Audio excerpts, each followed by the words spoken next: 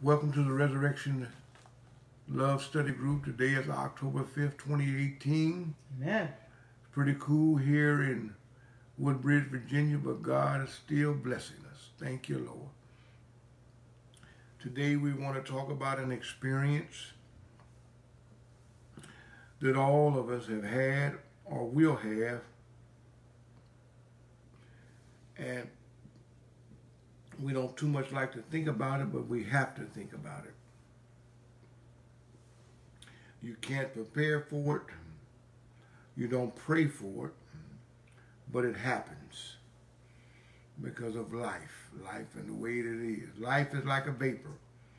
So says the book of James. Now you know that a vapor is here and then soon gone. And we have been discussing about the Holy Spirit and His work in our lives, how He convicts us and converts us, comforts and strengthens us, and teaches us more about the Lord, His character, His goodness, and His grace. Last week we talked a little bit about Job and about the pain and suffering, but having the Lord walk with us. And I thought about that because it's so important for us to understand. And I think a lot of us as Christian people misunderstand that just because we are Christians, we believe that we'll always be prospering, that everything will be easy, and that we'll always be on top of the mountain and never have to walk through the valley. And that's just not so. So we want to continue to talk about walking with God through pain and suffering. And today we're going to look at a fella that we all are familiar with, who teaches us and tells us so much as the Holy Spirit reveals to us through him the operation of what he does in our lives. And that is called the Job experience. Not Job, but Job. J-O-B, all caps. Job is in the Bible, in the Old Testament. He is called the persecuted one. That's what his name might mean, the repentant one, because he's going to go through some pain and suffering that you and I never imagined. Mm-hmm. We don't like pain and suffering. Matter of fact, we do all we can to avoid it. But I'm here today to tell you, first of all, that pain and suffering is never neutral. It will come to us all, regardless of who you are, whether you're black or white, rich or poor, Republican or Democrat, or even independent. It happens to us whether you're young or whether you're old. You don't get a chance to pick how you're going to suffer, but you can be sure of this, that suffering will come one day or even many days, or it might come more than once in your lifetime. And the reason why is because suffering is a great teacher. In the book of Job, we will see Job, who will be described to as a man who loved God and hated evil. One day when God called all the sons of God together, Satan also comes. And the Lord asked him a question, well, where have you been? He said, I've been walking to and fro, up and down in the earth. Meaning that the devil always is roaring about as a lion, seeking whom he may devour. You must know as a Christian believer that you and I are always under constant attack. Job will tell us that in his life, God had put him up as a contestant. He will never find out why he suffered, but he will be a child of God who will walk with God through his pain and his suffering. So Satan shows up. God asks him where he been. Satan answers. And then God lifts up and said, have you considered my servant Job? And Satan says, well, yeah, I considered him, but you got a hedge around him, meaning that you won't let me get to him. And God said, I'm going to take the hedge down and you can do whatever you want to do to him, but only don't take his life. Which lets you know that even the devil has to answer to Almighty God. So we all know the story. Satan goes back and he begins to destroy the life. His objectivity is to destroy the faith that Job has placed in God. And I'm here today to tell you that that is the devil's number one operation, is to destroy the faith that you have placed in the Almighty God, in Jesus Christ. If he can destroy your faith, then he believes that he has won just another battle. There are many Christians who have had wrong theology, a wrong misunderstanding about pain and suffering. Job will never find out why he had to go through what he had to go through. When you and I read it today, which I've spent a considerable amount of time in reading it, it will show us that pain and suffering comes to no matter whether you are rich or poor. Job is described as a rich man, and he's described as a person who has a lot of cattle, has servants, has camels. That was to describe to us in the Old Testament. That's how they describe the rich man. Notice it gives us his livestock.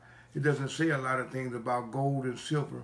That lets you know that Job was a person who was well beyond, and some scholars even believe that this was written, or this happened way before Genesis did, or right after Genesis. You'll find also that in Job chapter 42, that when this happened to him, he probably was a younger person, because in Job chapter 42, verse 16, is going to tell you that Job lived to be 140 years, and he had some children. Now, the thing that we got to understand, and I'm often surprised by Christians who are often downcast, who are often hurt, that they are going through pain and suffering. And that's what I mean, that pain and suffering is never neutral. It comes to us all alike in different ways, different places in our lives, at different times in our lives. And so a lot of times we try to prevent pain and suffering, but we just can't prevent it. It's a part of life, because after all, it is a good teacher. So you should never be surprised when pain and suffering begins to happen in your life. And I thought about that all throughout the week, because in 2010, I had a stroke. I never anticipated the stroke happening. I didn't ask for it to happen, but it came. And I'm going to share some things with you, because even after I was in the hospital, I laid there in the bed with unrealistic expectations.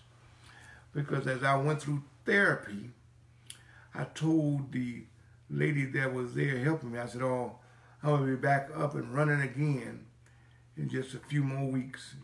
And she said, no, William, I don't think that that's going to happen.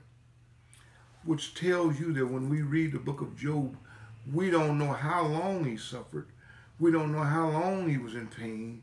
We just know that he had to go through pain and suffering. So as a believer, and as we've been taught all our lives that it rains on the just as well as the unjust, pain and suffering comes to you whether you are a believer in Jesus Christ or whether you have not received Christ as Savior and Lord. Hopefully, if you have received him as Savior and Lord, the Holy Spirit is always available to comfort you and strengthen you in the midst of your pain and your suffering.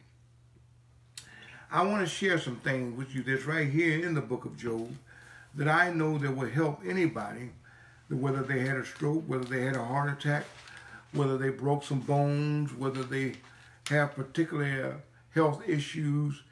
Pain and suffering comes through finances, comes through emotions, comes through physical pain, and it can even be spiritual pain.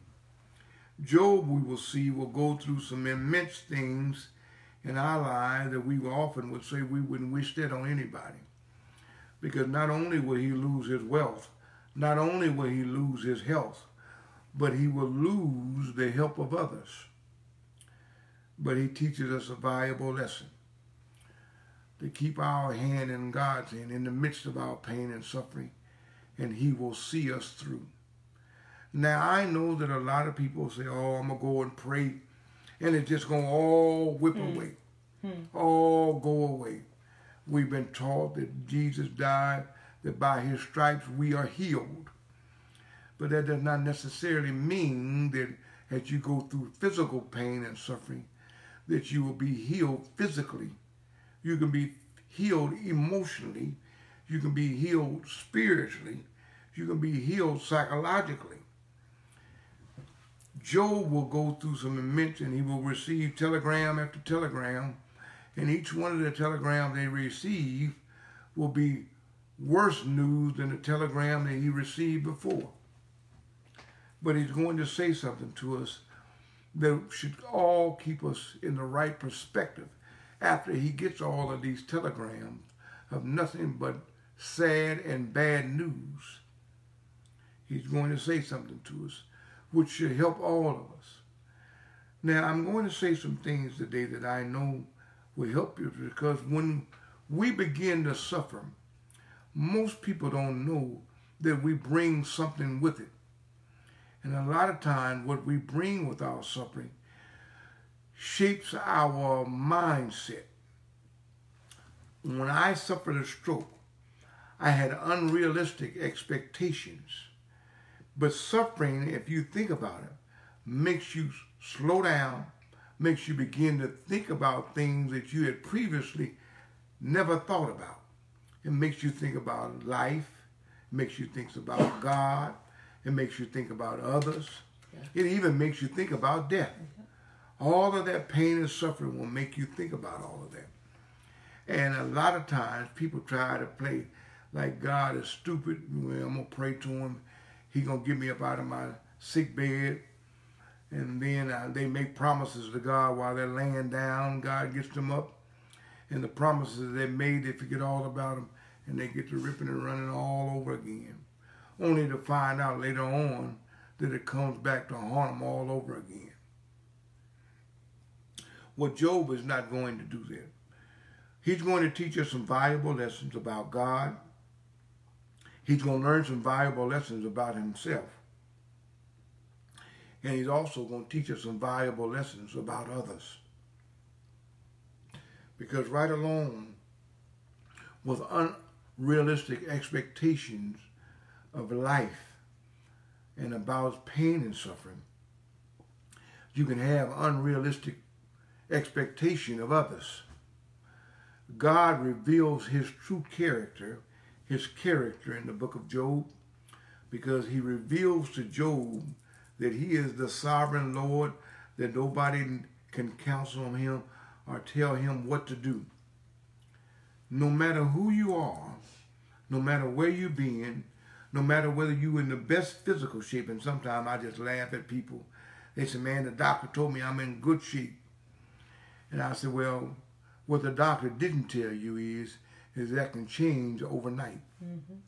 Because sickness has an appointed time, as well as healing has an appointed time. We can always think that we can get better, and I thought about this earlier today. I thought I was going to get better, and I thought that it would happen a lot quicker, which made me think unrealistically. But at the same time, it made me kind of slow down and say, okay, you got to think about some things. And I started thinking about that thing. And so it helped me to see God in a different way, in a way that I had never seen him before. And it also helped me to see others and how they are, how we can expect them to come and help us. And I said to somebody earlier today, never think that another person will become your personal Messiah, because that's not designed. It's not designed. Your pain and suffering is not to be fine, not for you to look for another Messiah or another Savior, because there's only one. Now, when we begin to suffer, and this is so true, we all have expectations, we have assumptions, we have perspectives, we have desires, we have attentions. Our decisions over our suffering can really shape our decisions. Because when our decisions are shaped, and you see so many people who, and that's why a couple of weeks ago I showed you about the man that was laying at the pool of Bethesda for 38 long years. He started having a pity party because he told the Lord, when the water begins to move, I have no man that can put me in the pool. By the time I get to the pool, somebody already done jumped in. And all of that was meant for him to meet the master. It wasn't never the pool that made him well or would make him well. It was only the Lord who could make him well. I think about this all the day long, because if you've ever noticed, all of our medical science, all of our so-called remedies, all of our prescription drugs and everything is shown to us over the television during the daytime. Most of the time at night they'll show us some insurance commercials, but during the daytime they're going to show us this prescription works for this prescription works for that, this works for this, that works for that. Only to find out later on that the side effects will cause you even more damage. All I'm really saying to you is that we have spent millions and billions of dollars looking and taking prescriptions that have never really made us well at all. We just thought that they did. Now, that does not mean that we should stop taking our medicine, but what it does mean is that we need to place our faith in the right person and let that faith be grown in us as we grow in the Lord. Now, not only do we have all of these expectations and all of these decisions that we make and have to make, and intentions, and I never thought that when I had my stroke in 2010 that I would still be somewhat down in this 2018. But I thank God, because you have to always think that God is right there with you in the midst of your illness. Last week I told you that if we would understand and get a better understanding of Genesis 3, we would understand why pain and suffering takes place in our world. A few weeks ago I showed you the three groanings that happens in Romans chapter 8. That the creation of God groans because of sin. That you and I, though we are sinners, we groan waiting for the redemption of our bodies. And that the Holy Spirit groans because he takes up the things that we're not able to utter before the very throne of God. All I'm really saying is, you and I as human beings should never be surprised by anyone's pain or suffering.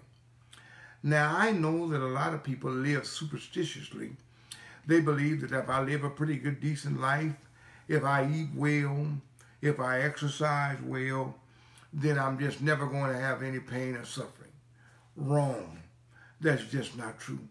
There are a lot of people who have eaten pretty well, who exercise and run a couple of miles a day, who get proper rest. That's all the prescriptions that the doctor would give you, who all of a sudden they fall ill.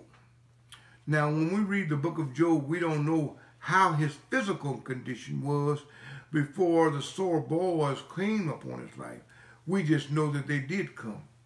And that when they did come, they came because Satan brought them. As you teach, people who may be suffering may be angry or even hateful toward their predicament and even angry toward God.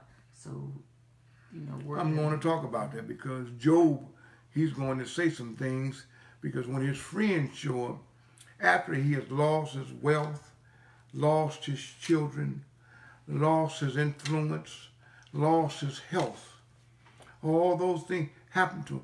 His friends show up. Even his sidekick, his wife, tells him to curse God, and why don't you just go ahead and curse God and die? And he tells her, you're speaking as a foolish woman. Mm-hmm.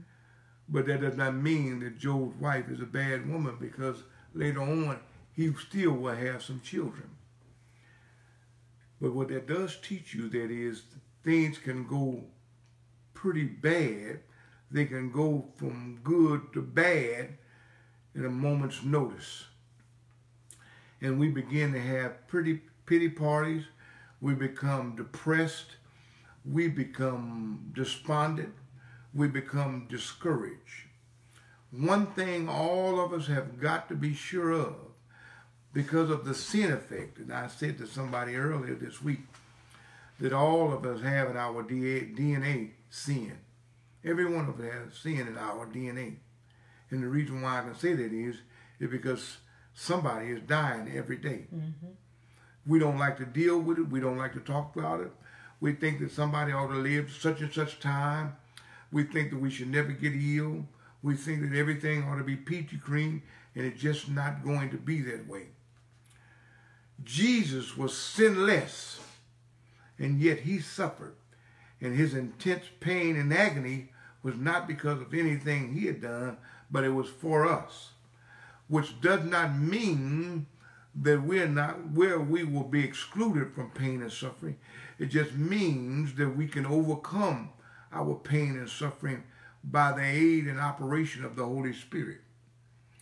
Now, when we begin to read Job, and I'm going to show you something, a lot of people, and I want to talk to Christian people, they start having these pity parties, they start doubting, they start having all these unrealistic expectations. They think that God ought to just get them out of their sick bed, and they just got sick that morning of, and it just doesn't happen. And when things don't happen the way that they should, they say, well, where's God at? And all the doubts start coming in, as well as depression. When you look at Job, and I want us to look at chapter 2, verse 10, Job says something to all of us that we must understand. Job chapter 2, verse 10. But he said to her, you speak as one of the foolish women. This is Job talking to his wife. You speak as one of the foolish women speaks. Shall we indeed accept good from God, and shall we not accept adversity? Now notice. Job said we have accepted good from God, which all of us have, because we have lived from day to day. All of us have received good from God. The rain, the wind, the strength, the food, the clothes, all the daily necessities, that's God's good. He doesn't owe us anything. I know we live in an age of invincibility, and we think that we are independent, and we just don't understand just how dependent we are on the Almighty God.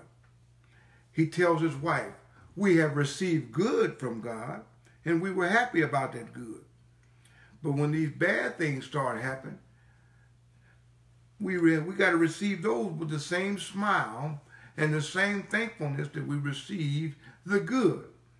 That's where a lot of people have problems with the pain and suffering. And even Christian people think that they don't have to go through any pain or suffering. And I say this all the time. If you did not have to have anything, any pain or suffering, you would eventually be like God's spoiled brats. And we will soon forget that it's God who's bringing all of this about, all this goodness. And we would think that it's because of something that we did. And I've seen it on TV shows early in the morning. I've seen older people who are 90 and 100 years old, and they say, well, what did you do to live so long? They say, well, every morning I drank a glass of wine. It was never the wine that kept them alive. It was the Lord that kept them alive. Mm-hmm. But even with all of that, we still got to go through pain and suffering. We don't like pain. We enjoy pleasure. And that's why a lot of people misunderstand when you start talking to them about pain and suffering. They want to live without pain and suffering. Our TV, the commercials that we see, gear us toward us living a better life, to live a high life, to live a life without this pain and suffering, that we want to live until we are through living and then die. And it just doesn't, we don't understand the effects of sin that has been in our existence ever since we came out of our mother's womb. David said, I was born in sin and shapen in iniquity, and in sin did my mother conceive me. He understood that he was a sinner from the moment he came out of his mother's womb. Nobody has to teach a child how to do wrong. It's just already in them. And that's just the effects of what happened back in the Garden of Eden between Adam and Eve. They rebelled against God, they disobeyed God, and therefore they brought sin into the world. But when we look at Job, we often think that we can, just go without it. Now I said, well, there's a commercial on TV now from the star of the guy who was the biggest loser. He had the biggest loser. He was the star of the biggest loser. He had a heart attack. He had showed countless people how to lose weight, how to get in better shape, and then he has a heart attack. Right. And now he is advertising particular pills and stuff, which lets me know that he really ain't learned the lesson that he could learn. It is never the pills, it's always the Lord. So with this pain and this suffering, we got to understand that it teaches us a valuable lesson. And in that lesson that we learn, we bring something with our pain and suffering. And we don't understand that when we bring it, it can hurt us. And I got to share this just by looking at Job and his friends that will come. Job has all of these bad experiences, messenger after messenger. He loses everything, and I say lose. He lost everything but his faith in the Lord. That was the one thing that the devil had told God, if I take all that from you, he'll curse you to your face. And so that lets you know right there that a lot of times when we lose stuff, we will blame God. But Job did not do that. And that was a good thing. God held him up. God blessed him and God strengthened him. And he got to see God in a way that he had previously never seen him. Much like my stroke. When a Christian suffers, when we are, and we become uncomfortable when we are, and I remember I was laying in the bed, I had a stroke. The nurse kept coming in trying to make me comfortable. I was so uncomfortable because my left side was just about gone. I was so uncomfortable. But the Lord told me, let me put you in a position to where you can be comfortable. Now that taught me, just like Job teaches us, that when we keep our trust in the Lord, we'll come out just fine. We like pleasure more than we like pain. And the pleasure that we like could very well be a sinful pleasure. Now, we have bad theology when we see people in pain and suffering. When we go visit somebody that's having a hard time or going through difficult times, and you do know that difficulty is a great teacher, we start saying to ourselves, what is God punishing them for? Now, let me say right off the bat, a lot of times pain and suffering comes because of God chastising you because of a particular sin, because we're not disciplined. Pain and suffering comes because he's trying to teach you another lesson about himself that you previously did not know. He's trying to teach you various things. Now, when we open up to the book of Job, the Lord said to Satan that he's a man who loves me and hates evil. That doesn't mean that Job was perfect. It just meant that Job had a sincerity toward God that all of us should like. Now, even though we have a true sincerity towards God, which we should have, all of us should have, it does not mean that you will be exempt or excluded from going through painful or suffering times. It just doesn't work that way. Because God knows something about us that we haven't acknowledged ourselves. That the more pleasure we have, sooner or later we will forget all about him and we will claim that it's because of what we did. God knows that because we've been taught all our lives to be independent. And I think about this all the day long. Because even in the prayer that Jesus taught his disciples then and you and I now, he told us to ask him for daily bread. He didn't ask us, he didn't tell us, well, ask me for weekly or monthly or yearly bread. He said, ask me for daily bread. Thank me for the daily bread. And what he was teaching us is, You cannot live independent of me. You've got to be dependent upon me for everything, for everything. Now, I want to read a couple of things here in the book of Job that will help us. And I think last week I showed you in chapter 19. Let's go back to Job chapter 19. When I had my stroke, the thing about pain and suffering, I told you that it's a great teacher. Difficulty is a great teacher. We try to immediately come out of it. But the thing about pain and suffering, that one thing we don't like, it exposes things about ourselves that we just never acknowledge. When I had my stroke, it exposed the deep-seated fear that I thought that I never had. And I used to tell folks, I've been around the world twice. I've been in places that you never could imagine. I've been on ships where the water was going up and the ship was just going up and down, and I survived all of it. I've flown for 30 straight hours before never touching ground.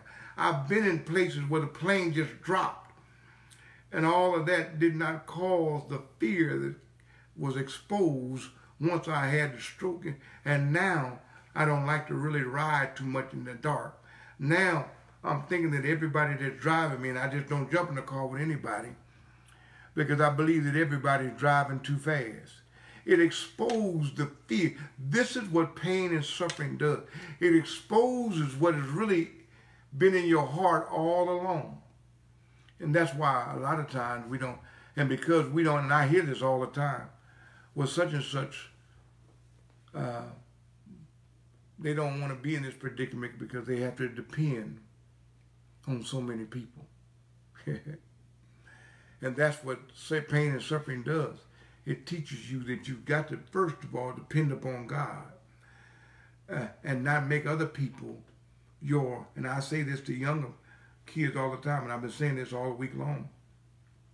I always tell kids, when you get a certain age, you put out an insurance policy on your parents so your parents won't have to worry about paying an insurance bill.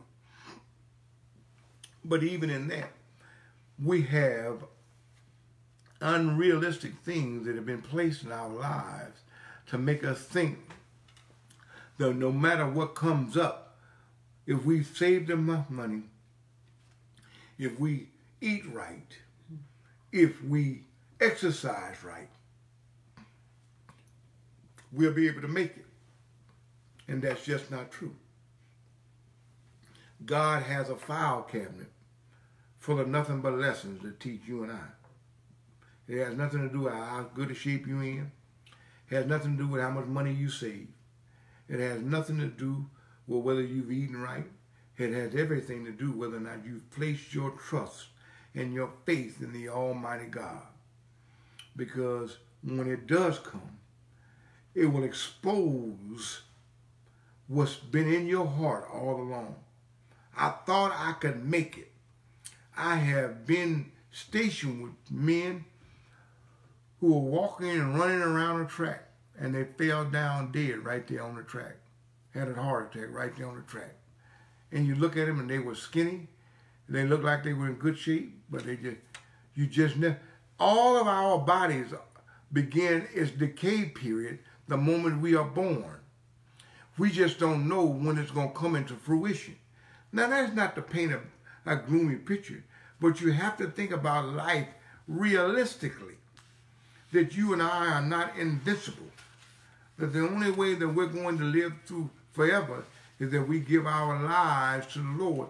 And even in that, we're not going to live forever in these bodies that is racked with sin and shame. So I want us to look at a couple of things. I want us to go back to Job chapter 19, because Job will tell us something in Job chapter 19 that we have to pay attention to. Job chapter 19, verse 1. Start reading there. Then Job answered and said, "How long will you vex my soul and break me in pieces?" Now, he's having a debate with one of his three friends. Keep reading. "These 10 times have the reproached me. They are not ashamed that they make yourself strange to me, and be it indeed that I have endured mine error, remain with myself. If indeed thou will magnify yourself against me, and plead against me my reproach, know now that God has overthrown me, and has compassed me with his net. Behold, I cry out of wrong, but I am not heard. Now, what is he really saying here? His friends are saying the reason why you're in the condition that you're in is because you must have done something wrong. Well, Job has not done anything wrong. God is using him as a contestant in a battle between God and the devil, Satan. And Job is the contestant. If Job fails, then the devil wins. If Job does not fail, then the Lord wins. And I said this last week, a lot of times things are going wrong, or the pain and suffering that we're going through, we don't understand that we're going through it for the glory of God. But we complain about being in it when all along the Lord is trying, and he might have put your name up. He might have put my name up. He can put anybody's name up because he's God. He's created us. He's brought us into existence. And therefore, what is happening to us and what we are going through in the pain and the suffering, we might be very well a contestant like Job. Job will never know that it was God who put his name up before Satan. But now he said, okay, all these times I've been asking God, why am I going through this? Why, God? Why, God? Why? And when you are going through pain and suffering, the devil will always make you think, well, God, where's God? Yeah, ask you a series of questions. Where is God? What have you done? What do you think about God? God has failed you. He makes these statements and these questions, and he makes you and he started working with you on doubt. Job is wanting to know, well, if I just knew, if I have committed an error, or if I have sinned, then let me know where I've sinned, and I will repent to the Lord. But Job has not sinned. And several times in the book of Job, it will say that Job did not sin. Even with his own lips, he did not sin. Keep reading. In the middle of verse 7. I cry aloud, but there is no judgment. Now notice, he's crying aloud to the Lord in the midst of his pain and suffering. He has fenced up my way that I cannot pass, and he has set darkness in my paths. He has stripped me of my glory and taken the crown from my head. He has destroyed me on every side, and I am gone. Now stop. Now notice this. Job is talking to the Lord. He's talking to his friend, but he's talking about what the Lord has stripped me of my glory. Now he's lost his wealth, he lost his health, lost his influence. He's lost quite a bit. He lost his children. He lost all of it. But see, this is what gets me about people. We're so physical minded.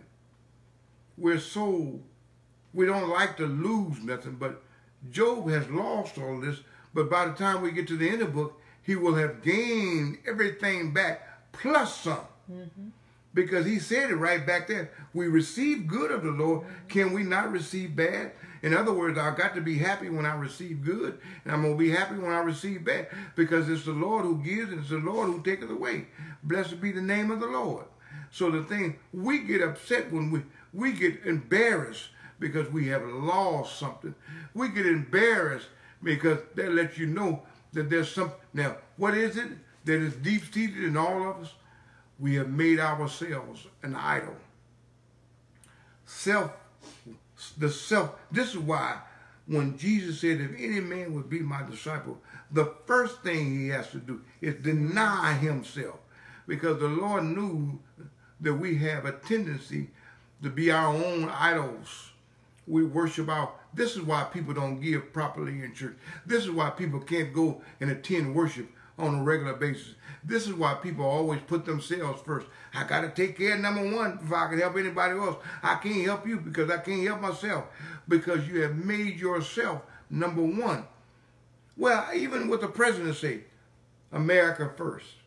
And I told somebody, I don't want to live in a country where America is first, where the country is first. I want to live in a country where God is first, because God don't accept second place. I got to live in a country where God is first. Not the Constitution, not the politicians, not the president, not the pastor, not the preacher. God is first. And that's what the Bible says. Seek ye first the kingdom of God. So I said, I don't want to live in a country where America is America first. Because when we put America first, we're on our way down. We're dooming ourselves. So we have this idleness. Keep reading, because Job is going to say, okay, if I have made an error, tell me what my error is. I want to know if I have made an error. Tell me what it is, so maybe then things will turn around. Keep going. The middle of verse 10. And mine hope has he removed like a tree. He has also kindled his wrath against me. He thinks God angry at him. Mm-hmm. Now, see, this is what I mean, that when a person is going through pain and suffering, you got to ask the Lord to guard your heart. Mm-hmm. Guard, and when I say heart, I'm not talking that what's in the middle of your chest. To guard your mind, because the devil, that's where the battle is going on. If he can get into your mind, he'll start making you think some things that you ought never think about. I'm all alone. Just like the man at the pool. I have nobody here to put me in the pool. I've been here for 38 years. I thought about, you mean you've been in the pool for 38 years and nobody got you to the pool? He was having a pity party. Nobody was there. Now the thing about it is, we make ourselves idols. But the minute we're going through a pain and suffering period, we start having all of these bad thoughts, which leads us to doubt God.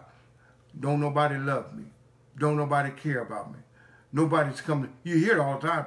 I'm a preacher. People, how come you ain't went to see so-and-so?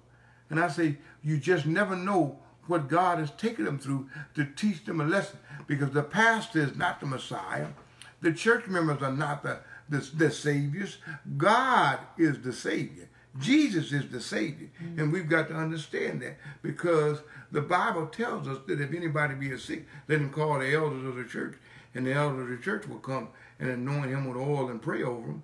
But a lot of times we just have expectations. That's what I mean. We have expectations. We assume that everybody knows that we're sick. And a lot of times we play that up. We play up our pain and our suffering when we're supposed to continue to proclaim the Lord.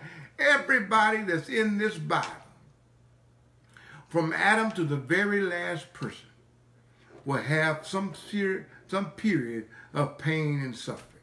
Just read it. Anybody. Either they'll be put in jail, either they'll be whipped, either they'll go through some. And when you look at the disciples that Jesus had, every one of them had a martyr's death, except John. He died on the island of Patmos. And if you read the church fathers, they'll tell you that before, while he was out on the island of Patmos, they had already tried to boil him to death. Yeah. But the Spirit of the Lord was so much in him that it didn't kill him. But he was out there on the island of Patmos because God is the holder, the ruler of both life and death. And so the thing about it, everybody. Now, even in this book called the Holy Bible, we often ask this question. I really got to think about this. I'm going to explain this in weeks to come. And we often say this. I think I'm doing all the right things. I'm going to church. I'm involved in the church, in worship. I love God. I'm praying. I'm paying. I'm doing the things that God.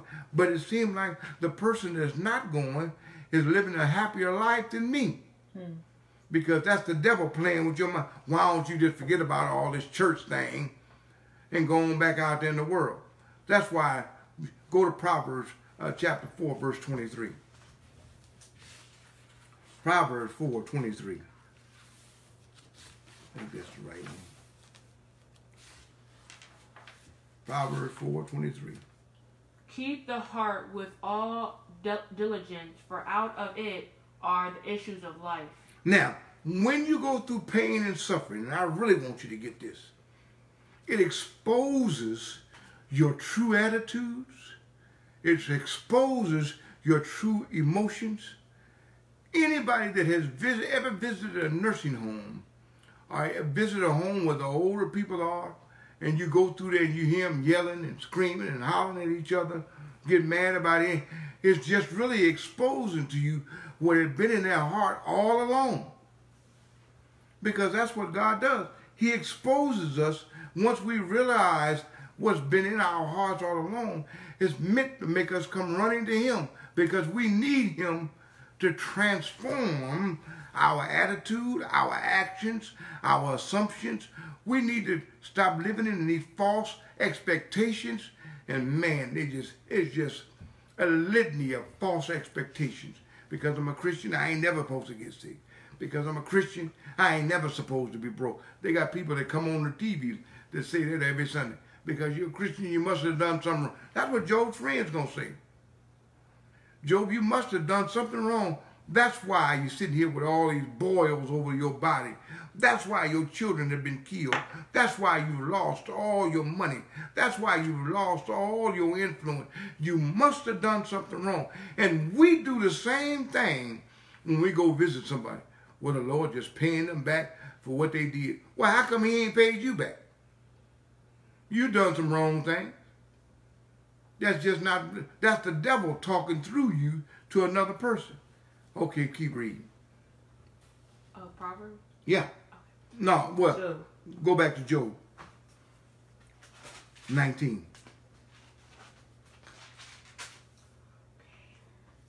I'm there. Which verse?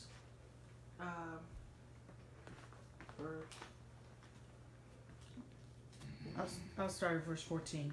My relatives have failed and my close friends have forgotten me. Remember I told you that when you're going through pain and suffering, notice he said my relatives are who? Failed. They have failed him. My close friends have forgotten me. My close friends have forgotten me. That's what pain and suffering exposes others. It exposes what others think. Keep going. Verse 15. Those who dwell in my house and my maidservants count me as a stranger. I'm an alien in their sight. I call my servant, but he gives me no answer. I beg him with my mouth. My breath is offensive to my wife, and I'm repulsive to the children of my own body. Even young children despise me. I arise, and they speak against me. All my close friends abhor me, and those whom I love I have turned against me. My bone clings to my skin and to my flesh, and I have escaped by the skin of my teeth. Have pity on me, O you, my friends, for the hand of God has struck me. Now notice what he said. Who is Job blaming? He said the hand of God has struck him. The hand of God has struck him. It wasn't really the hand of God. It was the Lord allowing it to happen. Mm-hmm. And he's going to thank God later on. Keep going. Verse 22. Why do you persecute me as God does? And are you not satisfied with my flesh? Oh, that my words were written. Oh, that they were inscribed in a book, that they were engraved on a rock with an iron pen and lead forever. For I know that my Redeemer lives. Notice, now, he's going right back to where he needs to be. When you're going through pain and suffering, you go to the Redeemer. He said, my Redeemer lives. Keep reading. For I know that my Redeemer lives, and he shall stand at last on the earth. And after my skin is destroyed, this I know, that in my flesh I shall see God. Oh, man. And you hear preachers talk about that all. Now, this is what I want you to see about pain and suffering. It exposes what's really been in your heart all along. Number two, it causes you to doubt God. Suffering does not change you. It just exposes what's been there all along. Difficulty teaches us and reveals what we're really made of. Number three, when we're going through pain and suffering, we have these unrealistic expectations of life. And a lot of times it's the church's fault because we don't explain it properly. Go to Romans chapter 8, verse 28. All things work together for good. Read that. Romans 8, 28. This is one of the most misunderstood verses in all the Bible. Just one of them. Romans 8, 28. And we know that all things work together for good to them that love God, to them who are the called according to his purpose. Okay. Now, the key to understanding Romans 8:28 is found in 29 and 30. Verse 29 and 30. Read that of the same chapter. For whom he did foreknow, he also did predestinate to be conformed to the image of his Son, that he might be the firstborn among many brethren. Moreover, whom he did predestinate, that he also called, and whom he justified, them he also glorified. Now, what Romans 8:28 was really talking to you about is that no matter what you're going through, what God has begun in you, you can be sure he's going to finish it. That your true security lies not in your achievements, but in your trust in the Almighty God. That's what it really means. Now, when people go through pain and suffering, one thing that's exposed more than anything is pride. We are so prideful. We are really prideful to the extent that a lot of times when we're going through pain, suffering, we don't want nobody to see it. We don't want nobody to know it. And therefore, we shut ourselves off. And God has to expose it. I've heard it over and over again. Well, I've been sick. Well, how come you didn't tell nobody? I just didn't want nobody to know. That's pride speaking. Pride is our self-reliance and not our confidence in God. Now,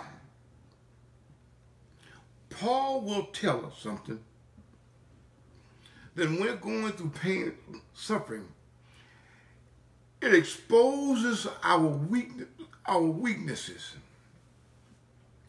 Read 2 Corinthians, the 5th chapter, in verse 15. And that he died for all, that they which live should not henceforth live unto themselves, but who unto him which died for them and rose again. Yeah, now when we understand just how weak we are, we will be able to understand what the Lord is really trying to do for us. Paul will boast not in his strength, but in his weaknesses. How many people you ever see boast in their weaknesses? Oh, I'm weak in this area. I'm weak in that area. I'm weak here. I'm weak there. No, we usually boast in our strengths. And all along, the Lord wants us to boast that we're weak and that we're relying in Him alone. Our problem is we don't like to appear weak. We like to always appear strong, and it hurts us. Go back to Job chapter 19.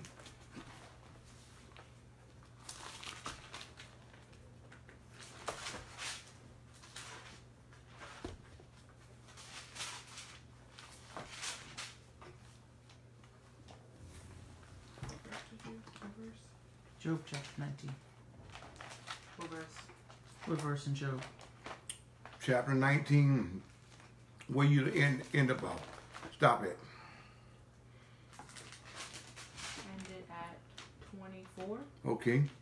That they were graven with any iron pen. Graven with any iron pen and lead in the rock forever. For I know that my Redeemer liveth, and that he shall stand at the latter day until the earth. And though after my skin worms destroy this body, yet he just said what Paul said in Corinthians. Keep going. Yet in my flesh shall I see God, who I shall see for myself, and my eye shall behold, and not another. Through my rinds be consumed within me. But ye should say, why persecute with him, seeing the root of the matter is found in me. Okay. Now, in the book of Job, his three friends are going to debate with him through a series of chapters. One person is going to speak, Job going to answer him. Another one going to speak, Job going to answer him. All along, think about this.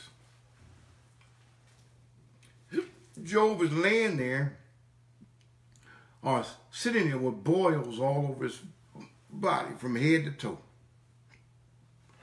He's going through intense pain and suffering.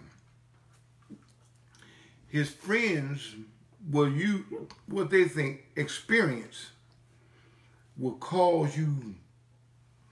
My experience teaches me that the reason why you're suffering, you must have done something wrong.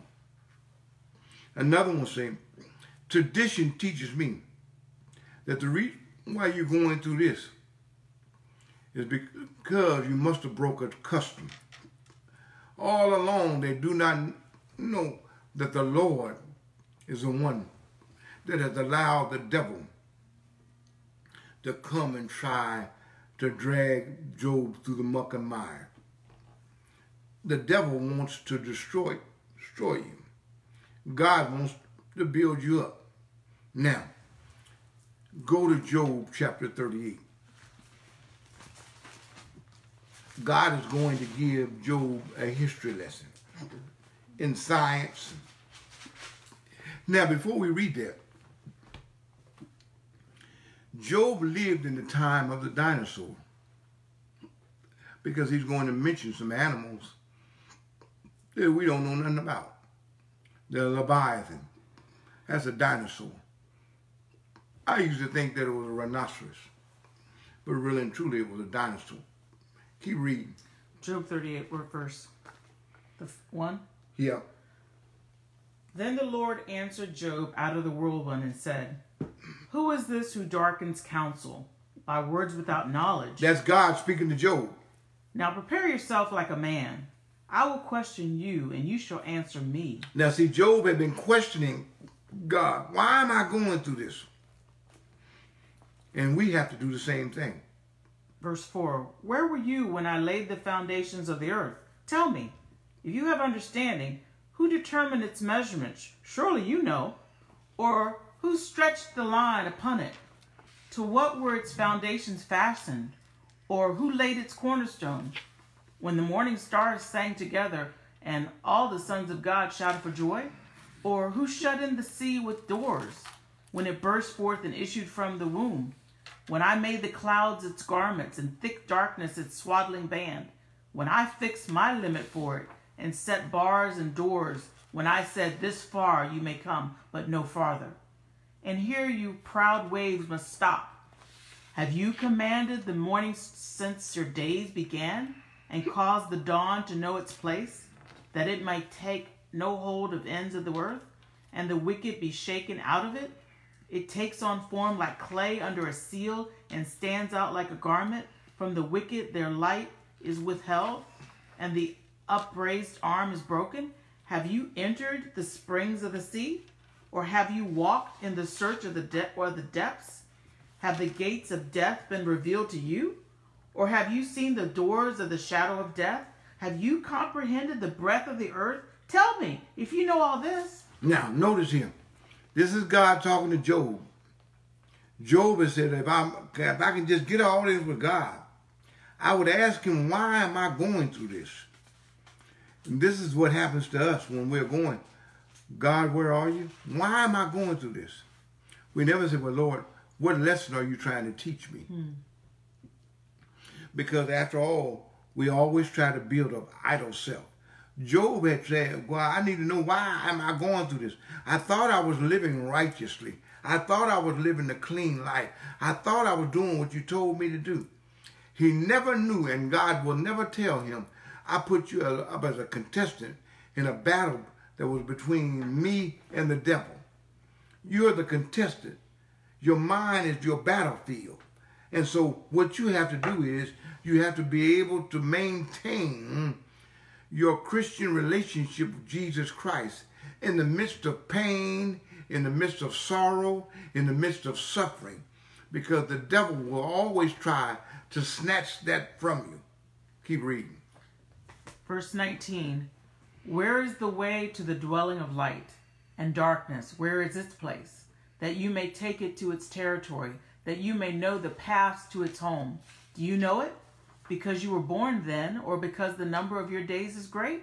Have you entered the treasury of snow, or have you seen the treasure of hail, which I have reserved for the time of trouble, for the day of battle and war? By what way is light diffused, or the east wind scattered over the earth? Who has divided a channel for the overflowing water, or a path for the thunderbolt, to cause it to rain on a land where there is no one, a wilderness in which there is no man, to satisfy the desolate waste and cause to spring forth the growth of tender grass? Has the rain a father? Or who has begotten the drops of dew? From whose womb comes the ice, and the frost of heaven, who gives it birth? The waters harden like stone, and the surface of the deep is frozen. Can you bind the cluster of the Pleiades, or loose the belt of Orion? Stop right there. Now, next week I'm going to show you how we can put all those questions. Notice that it is God who's asking Job. Why do you think God asked Job those questions? To help him understand that he was nowhere near God. Job, you've maintained your integrity. You've maintained your faith in me.